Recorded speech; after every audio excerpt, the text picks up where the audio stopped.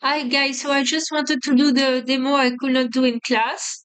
These are optic demo.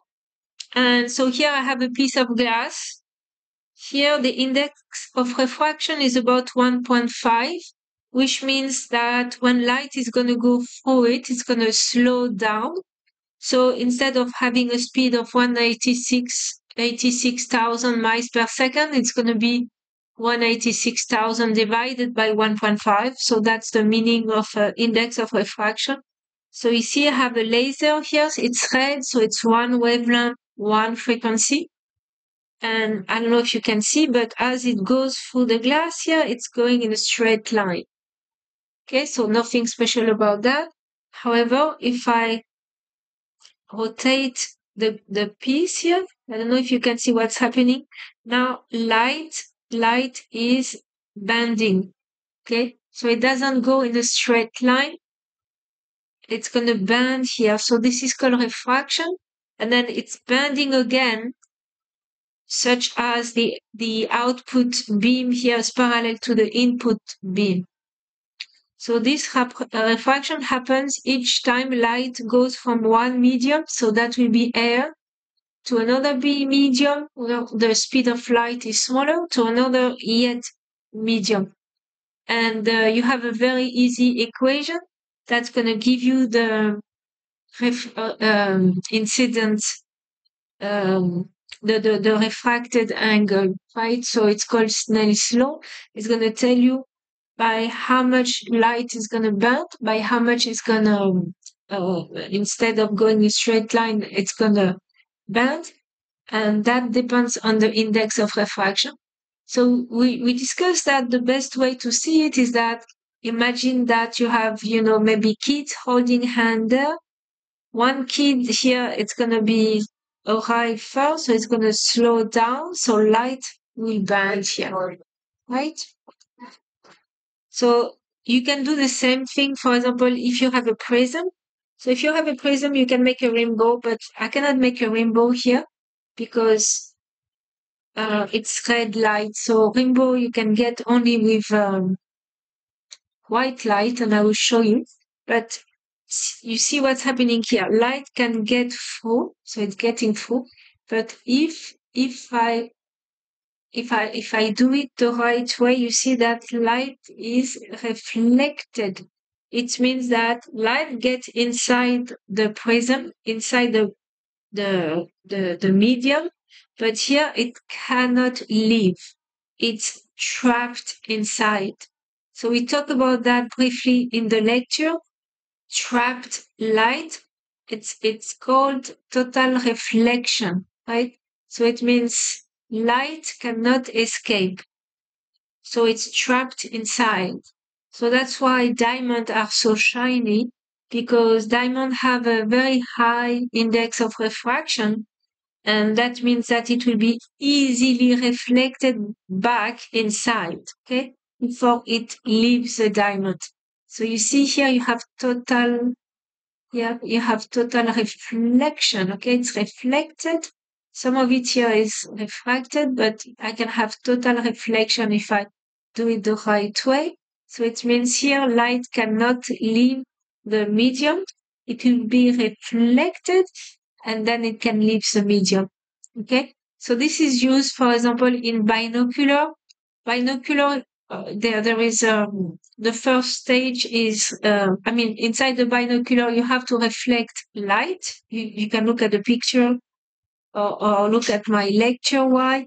But instead of using mirror, they use prism. So you can use prism to reflect light. Okay?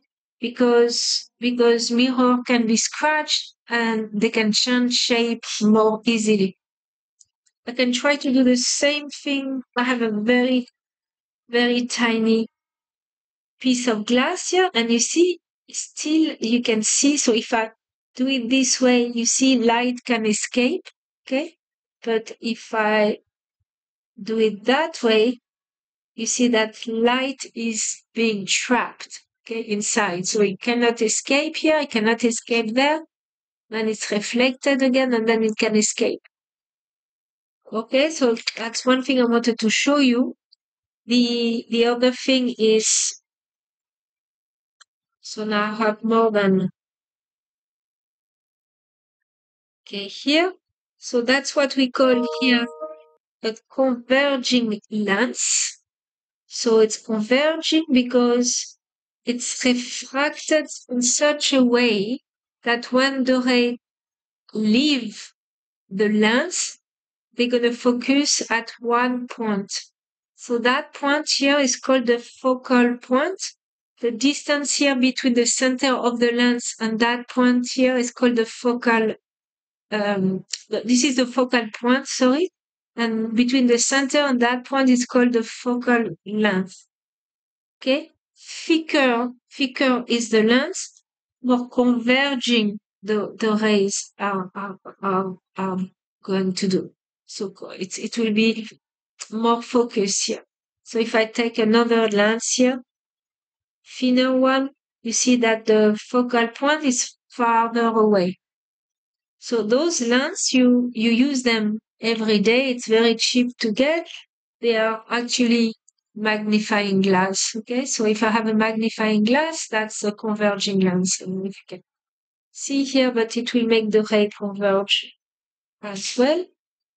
See that? I don't know if you can see it. See the ray converge. So this is just a converging glass. So you use those lenses if you are far-sighted. So that means you cannot see close, but you can see far. These are very cheap. You can find them at the dollar stores, for a few dollars. They are very cheap to make. And it happens that as we get older, for example, the muscle in the eyes cannot adjust very well. So we need that. It can happen also to people if they have eye that instead of having a spherical eye, everything is, so that will be a spherical eye here. But instead of having a nice spherical eye, it's flattened in this direction. So that means the image will be formed behind the retina. So you need the converging lens to bring back the image here in the back of the eye, in the screen here. And then you have the rod here, and then you have the the optic nerve that will connect to the brain. Okay, so that's when you want to use converging lens. Then you have the opposite, you have diverging lens, right?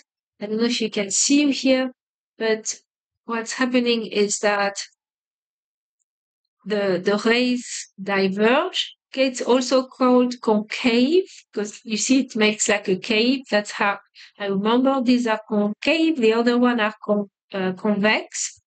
And here the focal point is between the source of light and the lens. So it's somewhere there and everything happens like the rays are coming from that focal point. So these are diverging lenses and they are the most expensive to make. So that's why it costs so much if you are short-sighted like me, so you cannot see things far. So they have to make the curve here just right so you can see. So that happens instead of having a nice and spherical eye, now it's flattened in this direction. Okay, so which means that the image of something far away, so you see you have those parallel rays going through your eye, so that will be your eye here. The pupil is here. The image will be, because everything is flattened here, the image will be here before the retina, before the screen. So you have to use a diverging lens to push the image back on the retina there.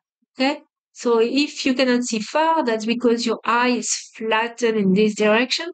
If you cannot see close, it's because it's flattened in that direction or because you are old and the muscle cannot adjust anymore.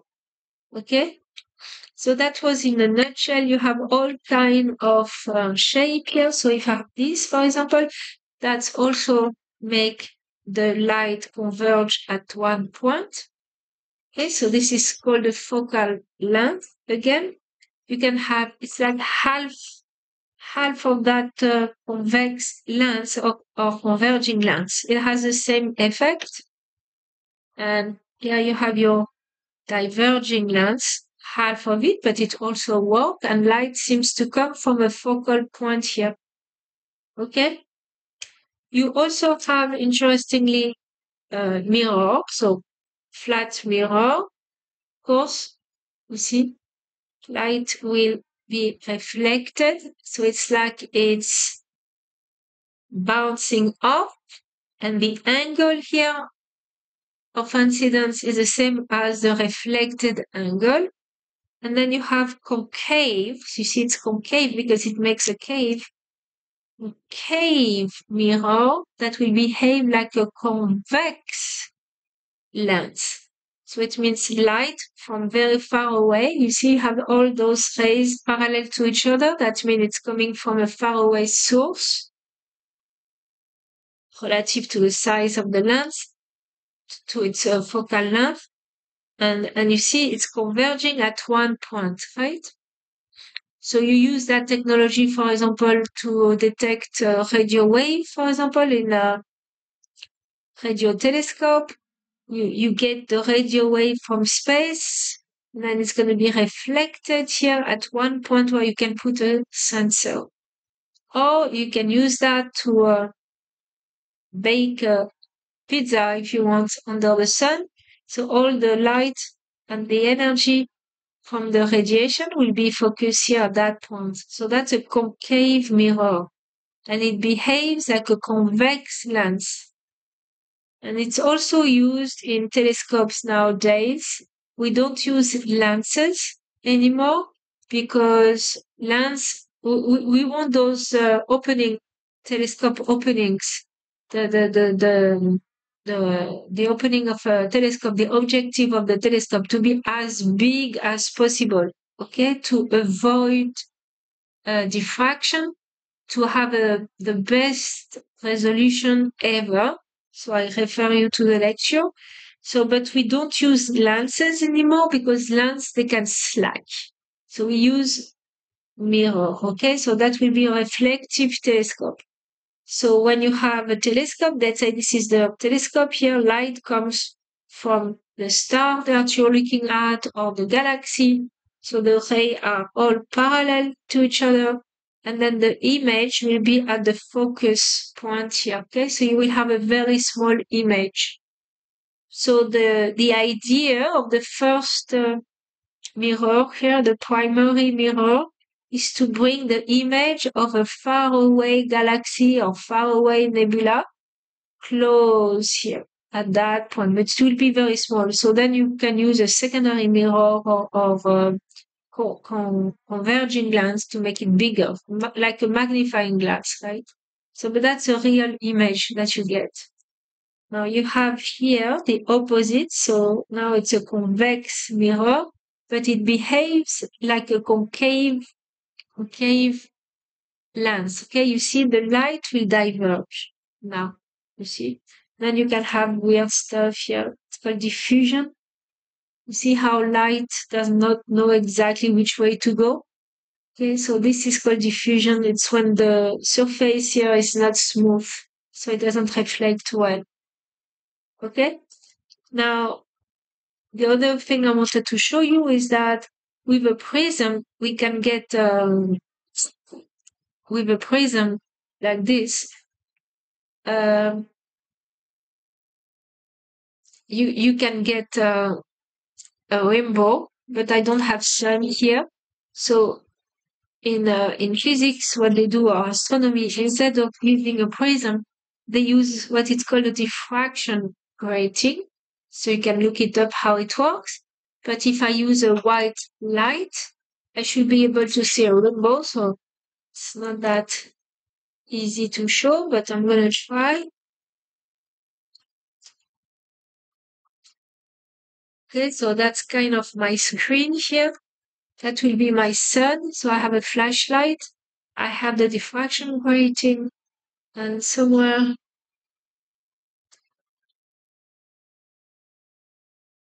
don't know if you can see it, there is a rainbow on the side.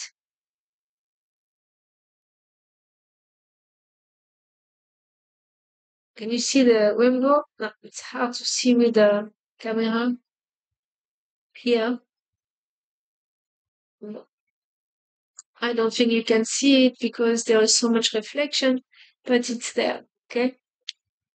So it's called the diffraction grating. You can get those, they are very cheap. Okay, the other thing I wanted to show you is, so this is a magnifying glass, and again, these are very cheap.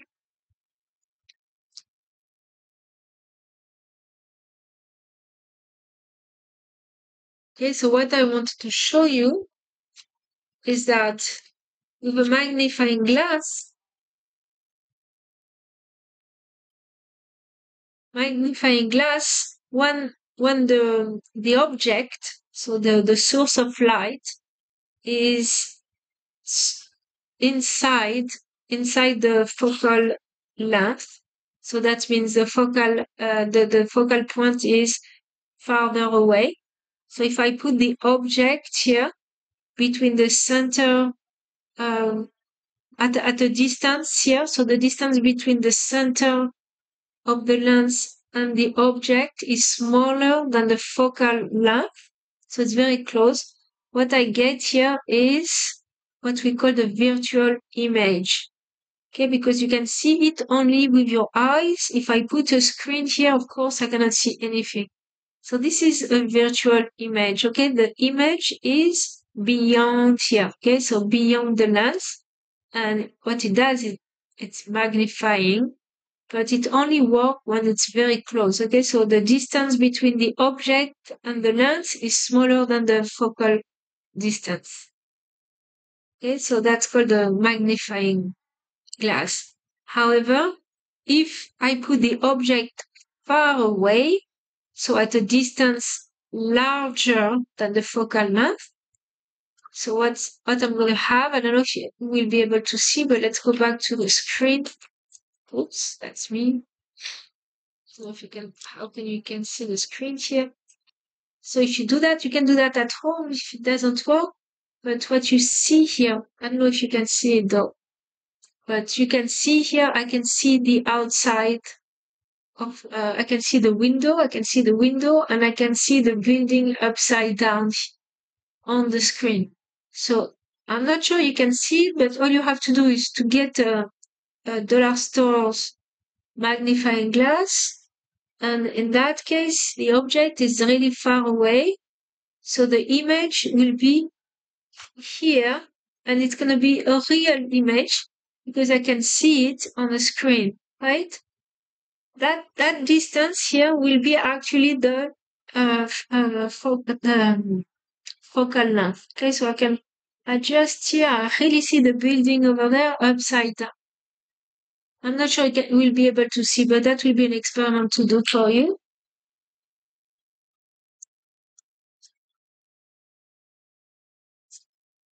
Okay, the last thing I wanted to show you is polarization. So polarization, they are these, you can make them with those slides here. You can look at the lecture. So what it does is when you have an electromagnetic waves, they are not all planar, plane wave, right? So that means the electric field will oscillate in this direction, and then you have another superimposed wave with the electric field oscillating in this direction and that direction, so in all directions, okay? So when you have a Polaroid like this one, what it does is it's going to polarize the electromagnetic wave. So it will force the electric field, for example, to oscillate only in this direction, and the magnetic field to oscillate only that in that direction. So it's going to eliminate everything else. So what do you think is going to happen if I have another one here? But now I move them perpendicular to each other, so you cannot see anything, right? Because here it selects only the vertical electric field, and this one eliminated, so eliminate that. So it's called polarization. Now, the most interesting thing, but I don't know if I can show you that, is that the light coming from your computer, your laptop here, is already polarized. So if I have my slide in front of my computer, it's going to be all dark. If I move it,